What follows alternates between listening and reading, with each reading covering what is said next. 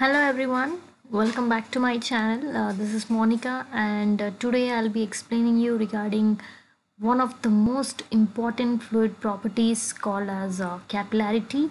So I think before getting to the concept, let me tell you some practical examples of capillarity. Okay, you generally water the plants, right? You generally give water to the plants to grow. So you generally water the plants at the roots level. So, but this water is passing all through the roots to all the branches and all the stems, and it's going to the leaves of the plant. How? This is due to capillarity. And similarly, you place any tissue or any water, any paper or any cloth inside water or something like that. What happens? We generally wipe out the water with a tissue or a hand cloth, right? So what is happening? The water is entering into the cloth. That's due to capillary action. And similarly, um, how ink is able to flow through the refill and it is coming to the nib is due to capillary action. Similarly, we generally lit diyas in front of God, right? So you pour oil and you place a cotton thread inside it, and slowly the cotton thread starts absorbing the oil. It means that the oil is entering into the cotton thread, and that's also due to capillary action. So like this, you can quote number of examples for capillary action. So capillarity is simply nothing but the rise or fall of a liquid surface. Okay, it's nothing but the movement of liquid along a surface. To tell very generalized way, it's nothing but the movement of any liquid or any fluid along a surface. Okay, so coming to technical definition, this capillarity will be generally the rise or fall of a liquid inside a small tube adjacent to the general level of liquid. Okay, so we consider this capillary action.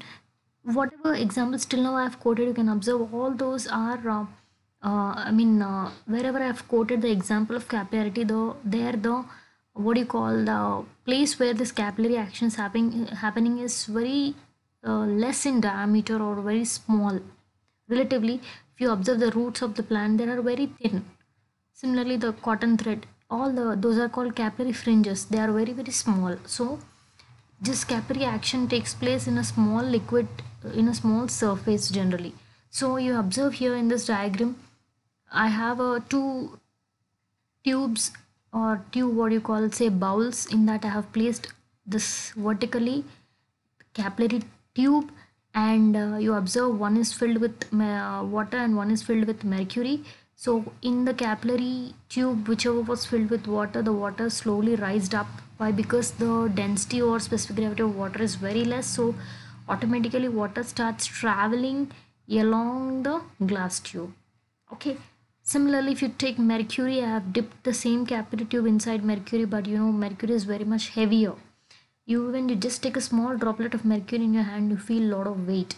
So due to that, it can't rise up, it can't go upward, but still it will try to settle somewhere very closer to the beginning of the capillary tube. So in these two cases, you can observe there is capillary action taking place, but once it is rising and once it is falling. So this phenomenon of rise or fall of a liquid surface in a small capillary tube adjacent to the general level of the liquid. Okay, in comparison with the general level, here you observe this was the general level and the rise of water was greater than this. This is the general level, the fall of mercury was lesser than this. So that's called as capillarity or capillary action. If the rise takes place, it's a capillary rise. If the fall takes place inside the capillary tube, it's called as capillary fall or capillary depression. So this rise or fall we generally denote in terms of height. So capillarity is measured in centimeters or mm or meters, but in general most of the cases we measure capillarity in centimeters and mm only. Let's see the expression for capillary rise. I'm talking about capillary rise. So what I'll do is I'll take a what do you call a complete tube or complete tub of water, and inside I'll place a glass tube which is open at both the ends. Remember, capillary tube will be opened at both the ends, and what will happen, obviously it's filled with water, so water slowly starts rising up in the capillary tube into the general level. It will be greater than the general level. Okay, so that rise only is denoted by small h. That's the denotion of capillary rise, which is small h, and that value we will be calculating right now. So I have a capillary tube. Yeah, so as I've told you, the surface, the tube is open to atmosphere on both sides. So what is happening from one side, water is entering inside, and the other side is open to air. Okay, so see the here you have a meniscus formation. Generally you can observe this for any liquid, it will be a meniscus formation. For water it generally looks flat, okay, like horizontal shape. So here you have a liquid water, and here you have air. So I was talking about surface tension in my earlier videos, where one liquid and one gas comes into contact, you have surface tension. The surface of that liquid will be subjected to surface tension, or else when two immiscible liquids come into contact with each other also, there is surface tension coming into action. So here you have a liquid and air, so there is this upper surface of water will be subjected to surface tension. Okay, so h is the rise, capillary rise, and sigma is the surface tension. Theta is the angle of contact between the liquid surface, this meniscus, and the glass tube. Okay, so first of all, let's see how to establish the equilibrium of the liquid which is inside the glass tube.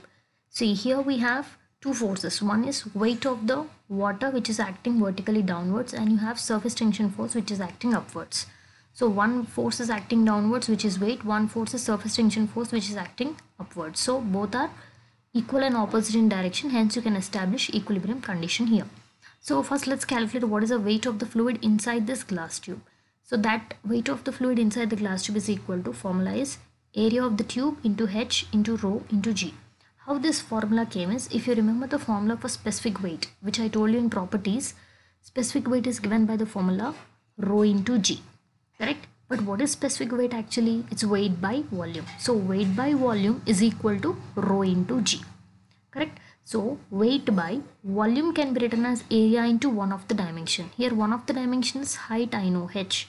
So weight by area into h is equal to rho into g. So from there what can I weight as? Right, rho into g into area into h. That's what is this. Okay. So area of the tube, it's a circular tube, so obviously it's pi by 4 d square into h into rho into g. This is the weight formula which is acting downwards. Next I have surface tension force, right? Now you see here the surface tension force is something like this. Okay, so if you remember in your engineering mechanics you'll be taught, say suppose you have a force F. Okay, please ignore my bad handwriting. So you have a force F like this, which is acting with an inclination of theta. Then this component will be F cos theta, and this component will be F sin theta. Remember, similarly, our sigma is like that. Now in the place of F, there is sigma. So one component will be along horizontal direction and one component will be along vertical direction. So the component along horizontal direction will be sigma sin theta. Why? Why? Because, I'll just show you. Now, yeah, say suppose if your force is like this and if theta is here, okay, so the component adjacent to theta will be a cos component. But now here you see what is our case. Our case is like this. This is sigma. And theta is inclined to the vertical. Why? What did I tell you? Theta is the angle between the glass tube and the water surface. So according to my concept, the component which is adjacent to theta must be a cos component. So this will be sigma cos. So obviously this horizontal side will be sigma sin. That's what is here. That's why it is sigma sin theta. Okay. Now horizontal component is sigma sin theta. That's fine. But let's calculate what is the force, surface tensile force. So that's equal to, you have a formula for surface tension, right? Sigma is equal to tensile force divided by the surface along which it is acting. Correct? So from here, what is tensile force equal to? sigma into the surface. So this is equal to sigma into, what is the surface here? It's a circular geometry, means it's along the periphery, which is along the circumference. What is circumference of this glass tube? Pi into d. Why? Because you know the diameter. Into, already I told you the horizontal component is sigma sine theta, vertical component is sigma cos theta. We are writing the vertical component. Why? Because I am telling the surface tension is acting upwards, so I require a vertical component. So it is sigma cos theta into pi d. So finally it became sigma into pi d into cos theta. I am repeating, please listen carefully. The upward component is sigma cos theta into the surface I should multiply. Why? Because the formula is sigma into s. So in the place of sigma I am taking sigma cos theta. Why? Because I am writing vertical component. Into surface means here this is a circular geometry. So into pi d. So that's how you got sigma pi d cos theta. So weight is acting vertically downwards, surface tension is acting upwards. Now for equilibrium, what you have to do? Just equate both the equations. Now,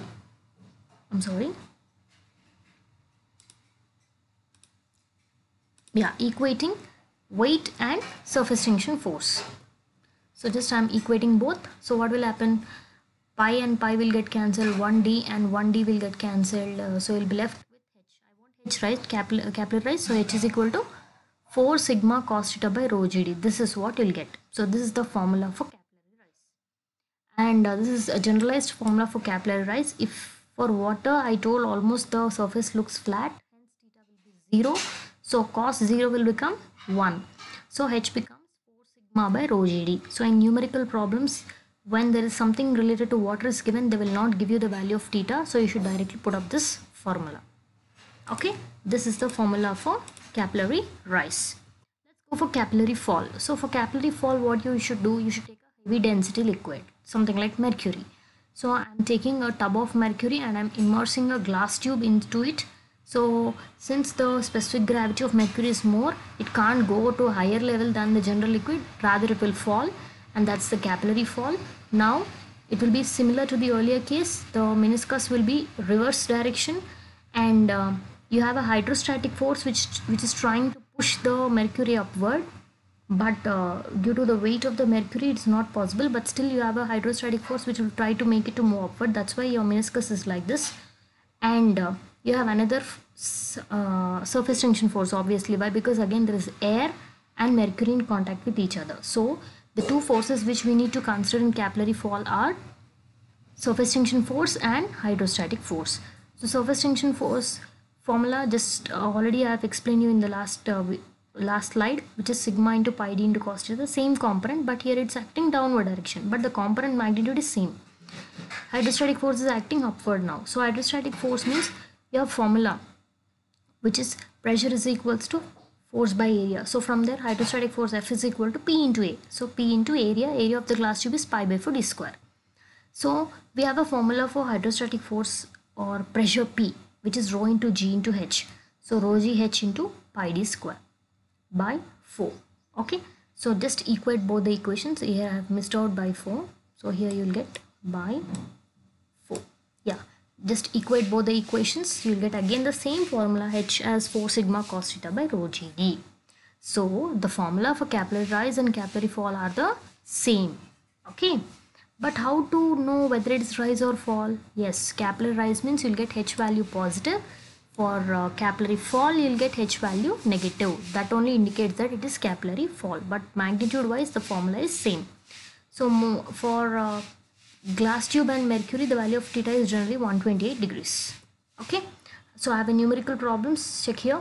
The first question is calculate the capillary rise in a glass tube of 2.5 mm diameter when immersed vertically in water and mercury. So I have a glass tube of diameter 2.5 mm, which is 2.5 into 10 power minus 3 meters, which is immersed once in water and once in mercury. So once you immerse in water, you'll get a capillary rise. Once you immerse in mercury, you'll get a capillary fall. They gave us sigma values for both mercury and water. He is asking us calculate the capillary rise. So it's as simple as that. You need to just put up this formula of H.